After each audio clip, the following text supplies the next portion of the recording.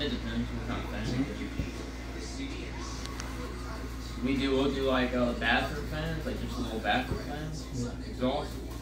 Those are pretty easy, but then we'll do like, we actually do like in warehouses, and they got the wall prop fans. We'll do the big old wall prop fans. Wall prop fans. Wall prop. Yeah, like the big propeller ones, you know?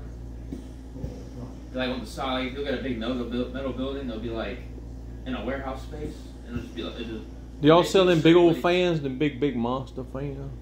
You see in the restaurants? Yeah.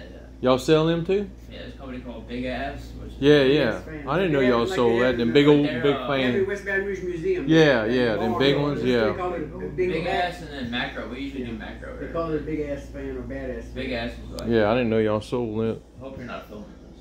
Huh? And you gotta get a rope and get. I'm about to say something about. At the barn, West Baton Rouge, that's what they call it.